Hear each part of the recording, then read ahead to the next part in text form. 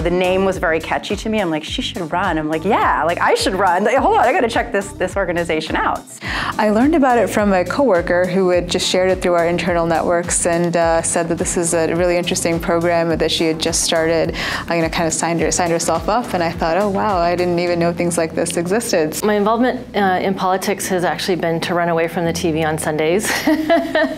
Imagine yourself in that position, because not a lot of women do. It's not something that we're encouraged to do. Yes, having other women similarly situated thinking about running for office, it's like this sisterhood that feels great. You can start to build that confidence, right? You can start to see yourself in other people. You can see your same fears. You can see your same challenges. It's definitely more accessible than I imagined when I was growing up. If step 1 is to know where you want to go, I'm at step 000. She Should Run Incubator is really helpful for taking that first step and breaking it down. Breaking down that huge mountain. It's like, well, the first step is to look inward and figure out the reason why. And then the next step is to do this.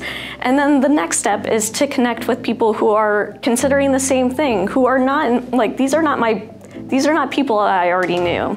I've been looking for these people, and to be here today and to meet them face to face is really powerful.